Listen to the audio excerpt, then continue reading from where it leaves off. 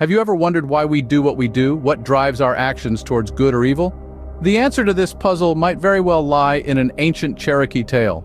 A wise Cherokee chief, eager to impart the wisdom of ages to his young grandson, once spoke of an internal struggle. A battle, he said, wages within him, a fierce combat between two wolves.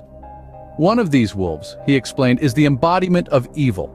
It thrives on anger, greed, self-pity, and a false sense of pride. It's a wolf that lurks in the shadows waiting for a moment of weakness to strike. On the other side, there's a benevolent wolf. This wolf radiates peace, love, joy, kindness, and humility.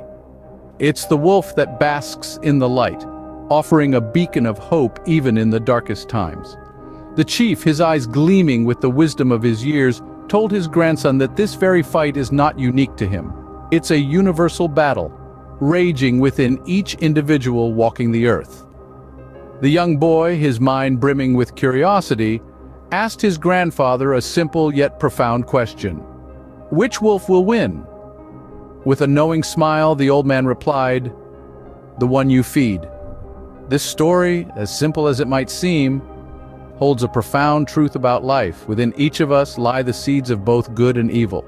It's our choices, our actions, that determine which wolf we feed, which wolf grows stronger, and ultimately which wolf wins. So remember, as you journey through the vast forest of life, you hold the power to nurture the good, to starve the evil. It's up to you to decide which wolf you'll feed.